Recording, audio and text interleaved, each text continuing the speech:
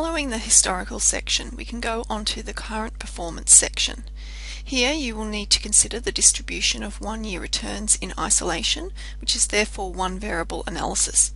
You will then need to consider what factors may influence the one-year returns, and so this means several bivariate relationships must also be analysed, but these will go into the next section.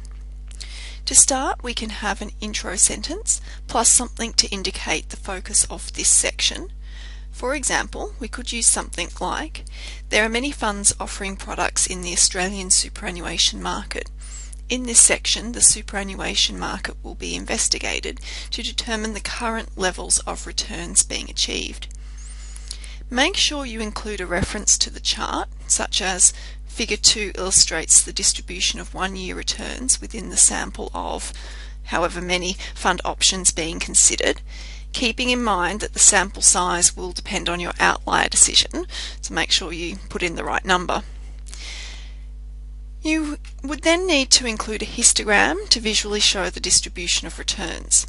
Below that, you would discuss the key features. Generally, a good summary of the features will include things like average, lowest value, highest value, variation and shape. It is also useful to note the modal class.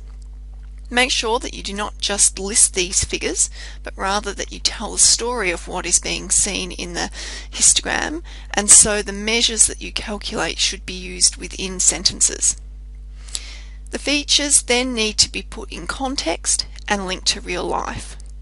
For example, you could think about and maybe include a basic numerical example comparing the financial impact of being in the highest or the lowest funds. You can think about things like whether the funds generally perform the same or if there are large differences, and even give some initial indication or suggestions as to why such variation may occur. Finally, a good concluding sentence for this subsection is to have a lead into the next section. For example, something like, in the next section of the report, factors which may influence the returns, such as the investment strategy, will be examined. In terms of the Excel, you will need to either use the built-in functions for things like mean and standard deviation, or the descriptive statistics tool pack to calculate the numerical measures. I would recommend calculating all the measures, but then thinking about which are best to include so as to describe the key characteristics of the one-year data. You will also need to make a histogram to visually show the pattern of the one-year returns data. Create the pivot table and group the returns into classes, keeping in mind that we would be aiming for 6 to 8 classes for this amount of data. As it is also useful to be able to easily distinguish between positive and negative returns in this context, it is useful to also make sure that a class boundary occurs at 0. Remember, you can just try some different class widths with the grouping in Excel and look at the results to help you decide what would be a good class width to use.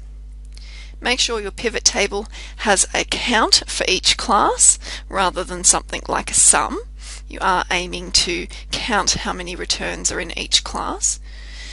Also keep in mind that Excel will convert the returns used in the class boundaries into decimal format rather than percentage format, and so if you want them to show as a percentage, then you will need to type over the class labels.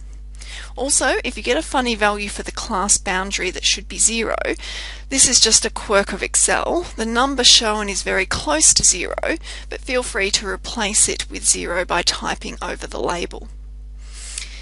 Turn your pivot table into a histogram and don't forget to format it, including making the gap width 0.